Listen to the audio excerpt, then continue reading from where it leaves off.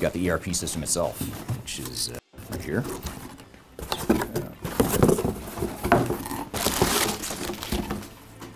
Yeah, it's empty box because it's a cloud-based solution. So now we're going to have an ERP system that we can't really see, we can't install it.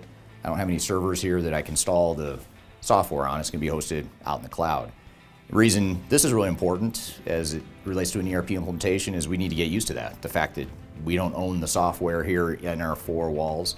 Most ERP systems now are cloud-based, and therefore, we need to think about how are we going to deal with that. And that's a big change for a lot of CIOs and IT types, especially. They're used to controlling their software and their data and everything.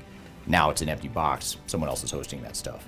The other thing too that's interesting about the empty box here is that when we think about what's going to make this software really work and excel, it's going to be people and change management. And that's something we can't see or touch or feel either. So arguably the two most important parts of the entire implementation, the software itself and the human component, the organizational change, are things that we can't see or touch or feel.